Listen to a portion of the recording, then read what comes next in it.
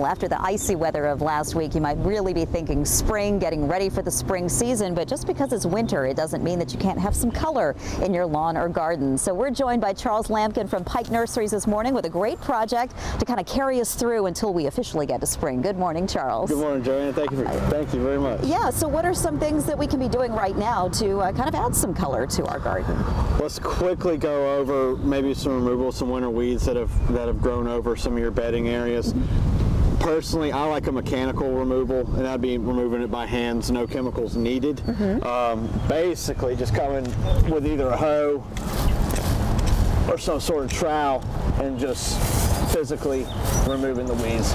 Because if you are using chemicals, you're going to have to wait before you can plant, right? So definitely read instructions. Most herbicides are going to make you wait only about 3 to 7 days. Okay. So just read the label and make sure you're not planting earlier than that. Okay, but if you do it that way, you don't have to wait. You're safe. It's a little bit of exercise too. All right. And it's good for you and the ground. Absolutely. All right, so what are some of the things that we can be planting now? Right now, we're still in our pansy and winter, really winter annuals and perennials.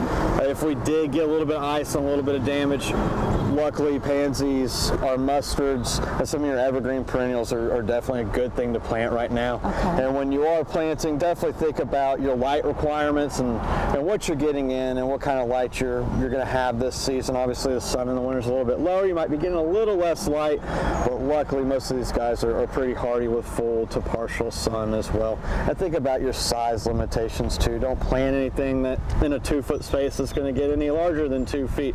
Really play around with that and plant a lot of smaller stuff so you can have a lot more variety and color in your area. Okay, and so once you have determined the light that you have and the space that you have, where do you need to take it from there? From there, it's more of a creative eye.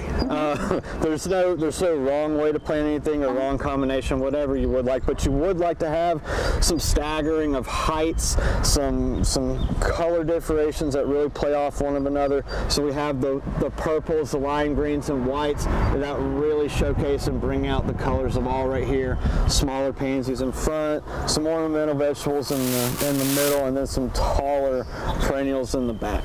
That you're not going to have to change out, but never really. Only your annuals up front you're going to have to change out maybe twice, 3 times a year. Okay, that's excellent. Yeah, because we keep getting teased with warm weather. We do. People are eager to get out and get planting, and this is a great way to kind of bridge the gap. And they can handle some warm weather. They can handle the cold right now. This is what you want to stick with. All right, great timing for it. Thank you, Charles. Thank you.